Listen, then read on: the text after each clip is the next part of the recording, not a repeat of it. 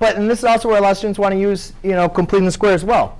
So in this case, ladies and gentlemen, again, it's just the same thing over and over. I mean, I'm not doing anything different. You group the first two terms. However, is my a equal to 1 in this case? No. So now, in this case, what we need to do is factor out a number, so therefore a will equal to 1.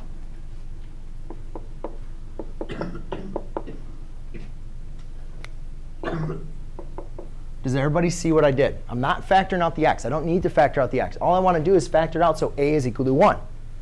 Follow me? OK. Then we do b divided by 2 squared. 4 divided by 2 squared. 4 divided by 2 is 2. 2 squared is equal to 4. Add inside the parentheses, subtract outside the parentheses. So we have our 2. Then we have x squared plus 4x plus 4 minus 3 minus 4. And then what is difficult about this one, the main mistake that students make, is they forget to multiply this by 2. Again, the reason why, ladies and gentlemen, if you were to multiply this 2 into this trinomial using distributive property, this 4 is really being multiplied by 2, correct? So if you're adding a 4 inside the parentheses that's being multiplied by 2, when you subtract the 4, you also need to multiply by 2. So whatever you factor out, you just got to remember you're going to be multiplying that by your other number that you added.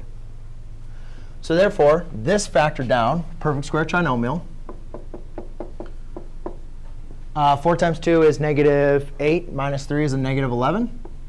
Ooh, this is the problem I checked for your homework. So I hope everybody writes this one down. Then we still have to undo subtraction, right? Whenever you guys are solving an equation, you always undo addition and subtraction first, then undo multiplication and division. Same thing. 3x squared minus 4 equals 16, right? Or 17, whatever. What do you guys do? What do you guys do first to solve? You add 4 to both sides, right?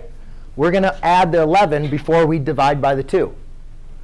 So I'll add an 11 on both sides.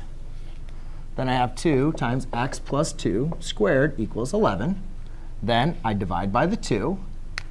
Then I have x plus 2 squared equals 11 halves. Do not write it as a decimal. Leave it as there. 2 does not divide in 11, so we leave it there.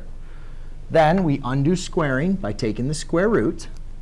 So therefore, I have x plus 2 equals plus or minus the square root of 11 halves, which I can't take the square root of 11, or can I take the square root of 2? So I just leave it there. Then I subtract the 2 on both sides. So x equals negative 2 plus or minus the square root of 11 halves. OK? Anybody have any questions